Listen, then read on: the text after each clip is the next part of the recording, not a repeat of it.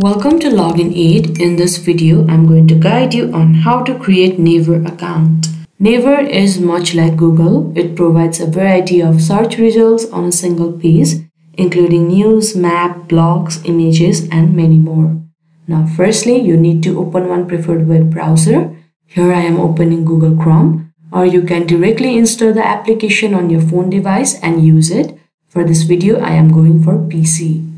Now, at the search bar, you can simply search www.naver.com and press enter. Now you will be led to this kind of interface. If you have your account, then you can simply click on login. But as we are about to create one, then we will click on this option, join the membership. Now, firstly, you need to go through all the terms and conditions. After that, you need to simply agree it and click on confirm.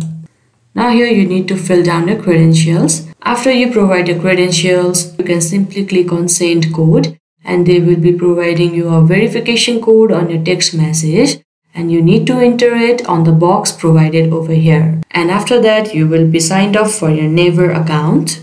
And after that, there you can see the option go to my update info. You can click over there and there you can fill down all the rest of your credentials and continue using your Naver account.